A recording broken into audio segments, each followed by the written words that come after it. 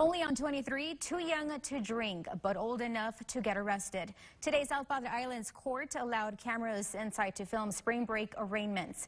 Local 23's Derek Garcia was the only reporter inside. He joins us from South Padre with the latest details. Derek? Yeah, hey, good evening, Brenda. It was first for the city of South Padre Island to allow media to go inside of the municipal courts because typically they are so crowded and they don't have a whole lot of space to let our cameras go in there. But today, they opened up the doors and allow us to go inside and see spring breakers who got busted overnight. In a footage first, South Padre Island Spring Break Municipal Court is opening their doors to the barefoot college students busted breaking the law. Most of them are college students from out of the area, and some are out of state. It's a great city. But a majority are facing alcohol-related charges.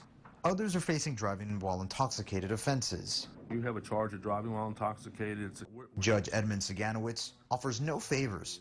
Okay, so for this morning, are you requesting appointment of a counsel or not? And many of the accused aren't 21 and can't legally drink. How old are you? 19.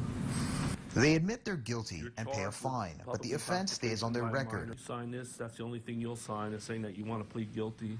Police Captain Juan Herrera has heard every excuse in his 24 years of policing spring breaks on South Padre Island. You know, not consuming if they're a minor, and if they are going to consume if they're 21 and older, to make sure that they're responsible when they do it. Last year, hundreds were brought to his jail, and hundreds more are expected to land in his court. That's the completion of the jail docket? Yes. All right, good luck to you. Now, these court arraignments are likely only going to get more crowded because South Padre Island will see more spring breakers come in starting tomorrow, as the University of Texas and other schools across Texas are expected to make their way here to South Padre. But for now, reporting from South Padre, Derek Garcia, Local 23 News. Brenda, back to you. All right, Derek, thank you. Local 23 will continue to bring you exclusive content from South Padre Island over the next few weeks.